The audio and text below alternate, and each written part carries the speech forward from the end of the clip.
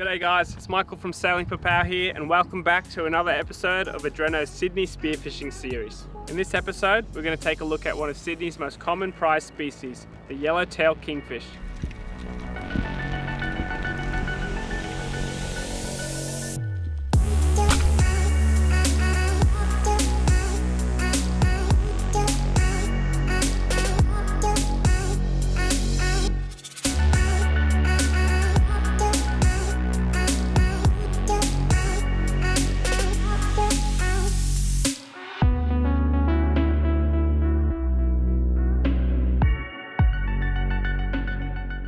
When searching for kingfish, you want to look for these three key elements: structure, current, and bait. If you line up those three key elements, add time in the water, you'll eventually find the fish. Kingfish are a pelagic species, which means they live and travel in the water column rather than finding a home on the bottom. As a general rule in Sydney, you're going to find the current runs north to south, in line with the East Australian current. So you're going to want to find areas that catch that current. Look for areas of coastline that jut out a little bit more than others. Google Maps and various different marine charts are really handy to use. So once you've found a few potential spots, you want to narrow your search down even further and find where that current first hits some structure. So the bigger the obstruction, the greater the upwelling will be. You want to look for things like steep drop-offs and large boulders. You can find areas like this with the marine charts, where your contour lines stack up close together. As the current is disrupted by these structures, the nutrients in the water is driven upwards, attracting bait fish, and eventually will attract predators like kingfish. One of the most common bait fish that you're going to find is the yellowtail scad, or yakka. This is one of the Kingies' most favourite foods, and it's a good place to start concentrating your efforts. So before you head out there into the blue, you really need to make sure that you've got the right gear to do the job. There's nothing worse than putting in the time to put yourself in front of a fish and then missing out because you've got the wrong gear. In Sydney, I like to use a 1.1 to 1.3 metre gun. This should give you enough range without limiting your manoeuvrability and give you enough power to punch through a solid fish like a kingie.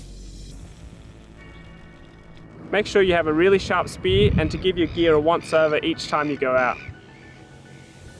Kingfish are a super powerful fish and will find any weak spots in your gear. Secondly, you're going to want a float and a float line. There is a lot of boat traffic in Sydney and there's a high risk of getting hit. The float and float line will also help you fight a powerful kingfish and stop you from losing all of your gear. A sharp knife is also really important, not only to dispatch a big fish, but also to cut yourself free in case you get tangled. It's also a really good idea to have your knife accessible from both hands. Flashes are a really good addition to add to your arsenal when chasing kingfish. They come in all shapes and sizes and can be easily made at home out of old wine bags or be bought straight off the shelf.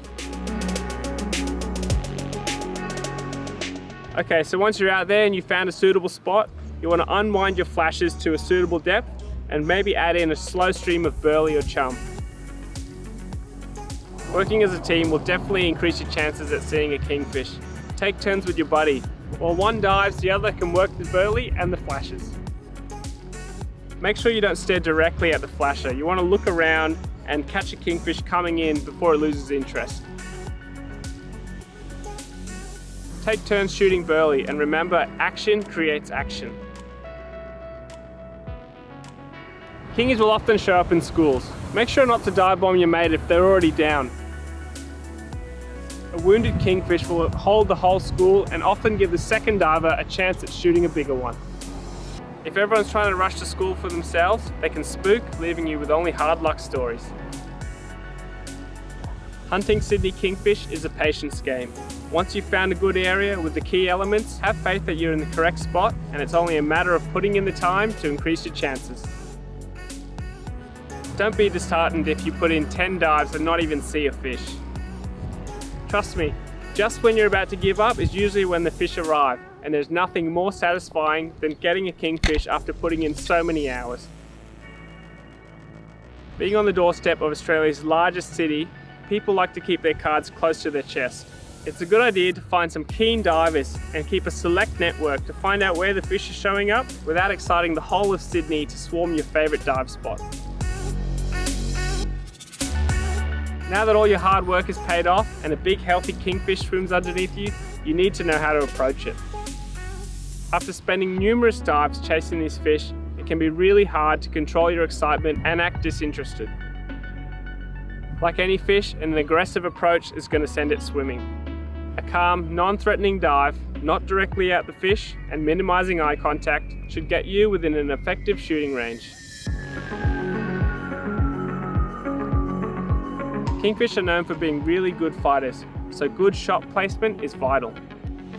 A shot from behind the pec fin, out the gill plate, is good to control the head from the surface. Be very wary of your lines because kingfish will fight to the death and are very capable of drowning a diver. A quick cut behind the gills will ensure a delicious sashimi grade kingfish.